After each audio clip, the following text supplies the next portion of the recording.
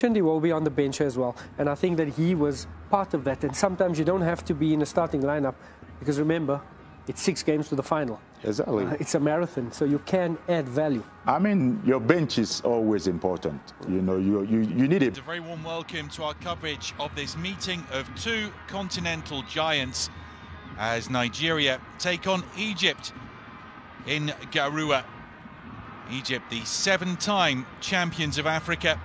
Nigeria have won this proceedings in this section. Out walks William Troost-Ekong alongside Mo Salah. Mo Salah, the Liverpool forward, enjoying a...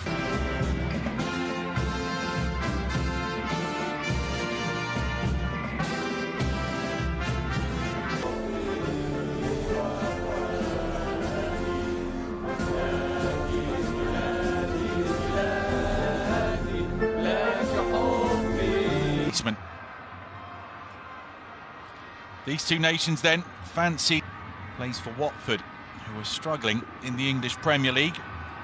The long ball by Troost-Ekong, well dealt with by Egypt, and here's Fatou. Egypt with a potential opportunity here as they break into the box, and the shot is dealt with. Oh, lovely footwork here from Iheanacho. Oh, uncertain defending from Nigeria there, and a better through ball, and Trezeguet would have been through one-on-one with Egypt's midfielders.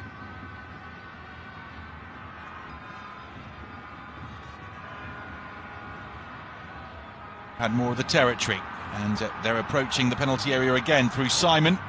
Aribo. Simon on the move, good run from Moses Simon, chance here, hits the side netting. Nigeria's first big opportunity, and some of their supporters inside the stadium saw the net below and thought it was in. The angle was always against Simon, who made that fantastic run in behind El Mo and Didi. El Shinawi.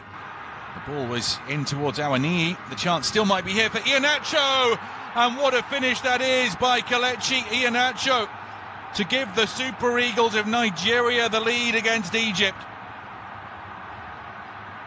Iheanacho stepping up, showing that Nigeria pack a goal threat even without Osimhen and Igalo. He has become a senior man, Kelechi Iheanacho.